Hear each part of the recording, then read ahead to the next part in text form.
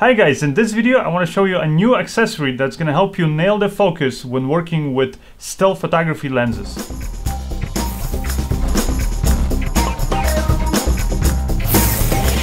So what I have here with me is the FocusShifter. It comes in this little pouch, and it's literally just this little device that you put on onto your lenses to help you get the focus. It does a few things. First, it just helps you kind of easily turn the focus ring on your lens, and also get it so you can do nice, precise, smooth movement. So because you have this kind of lever and it goes away from the center of rotation of your lens, and like I said, this is mainly meant for still photography lenses, which were not designed for video. If you know anything about that, you'll know that still photography lenses usually have a very short throw when it comes to the focus ring. Because they're meant for still photography so you can quickly nail the focus. But what if you want to be able to, let's say, rock the focus smoothly or track with an object? Then you want to have a bit longer distance than most of these lenses will give you. Well, by taking basically the control further away from the center of the lens, you're actually going to have a longer distance that you have to travel, and that gives you, allows you to be a little bit more precise. So that's what this thing does, and you achieve that by attaching this handle up here. Another thing that they also give you is this little screen. Now you don't have to use this screen, but this is more just for putting your markers on there, so you can put your focus points, let's say. Or you can use these also little clips, and these clips will go onto here and provide sort of like a hard stop, like what you would get with a standard follow focus. See over there, for example, if I let's say set this mark to this position, I can stop like this, and the same thing up here. So you can always hit those marks. Also provided with the kit that you buy is, like I said, aside from the little travel pouch, they give you a little marker pen so that you can actually make your marks here on the disc, and an extra rubber band that you can put on your lens. Now, why would you need to use the rubber band? Well, you can put basically, I guess, one on one lens, let's say, and another on another, and have it there already, because you're going to use the rubber band to actually attach this marking disc. This is how the disc basically looks, and it just kind of fits the lenses. But to attach it, you're actually going to kind of put it under the rubber band here, and it's going to hold it in place. So let me do that right now. I'm just going to show you guys how long it actually takes for me to put this on there.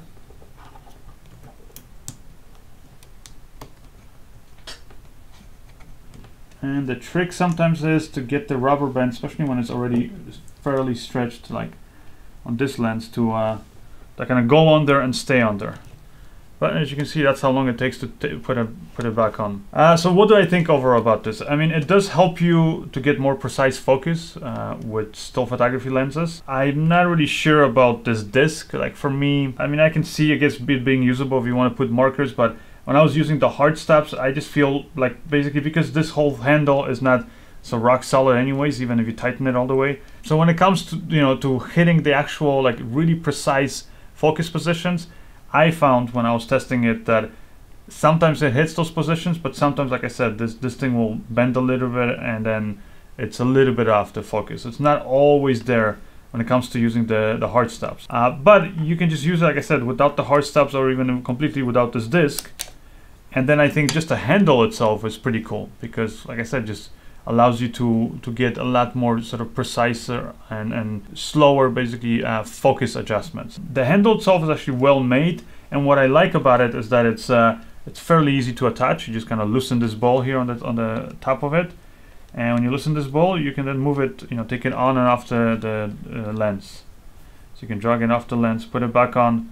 Let's see, swap it between lenses, and then to tighten the rubber band there that holds it in place, you just rotate this, and there you have it. Now, one thing I noticed is that when I was using it with this lens, actually, which has a very loose focus ring, and that's something that a lot of still photography lenses are gonna have basically problems with, is the focus ring is very, very loose. The weight of the handle itself would actually cause the focus to actually shift if I let go of it, because this would basically just pull it down. So you do have to then attach another little piece that they give you, which is this little counterweight, because as you'll notice in these shots of me testing it, Without the counterweight, the second I let go of it, like I said, the handle just drops and it completely throws off my focus. Also, another thing is, this thing is not going to work for electronic, basically servo lenses. So if you have those kind of lenses, it's not going to work because you can never really hit precisely basically and go to from infinity, let's say, to the closest focus point. So you need lenses that actually have hard stops built into them, not electronic servo lenses, which pretty much means that most, if not all, DSLM type, camera lenses are not really gonna work with this. So, like I said, I wouldn't recommend it for that. But when it comes to using it with like this old lens that I have, I actually had to dig out this camera, dust it off, because I haven't used this. This is the Canon 7D. I haven't used it in, well, forever.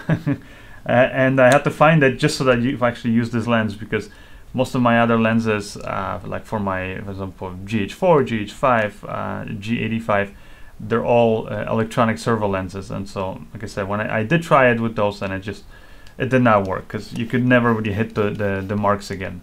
But then again, that's more of a fault of the lens itself than this system.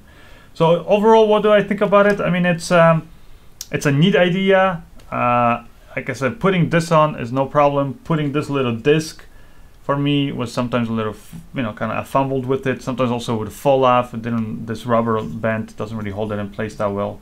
If you really, really like putting the markers on there and marker positions, I guess it could come in handy. But for me, I kind of found it a little bit useless because of the way that I like to work too. So I would say just for this handle itself, if you're interested in getting something like that, I mean, I think it's a well-made handle. So you might want to look into this thing. But otherwise, if you want to have something where you can precisely hit your focus marks, then I think you really do have to invest into a full size, kind of a traditional follow focus system with the kind of a disc here on the side, and then probably have rails and things like that.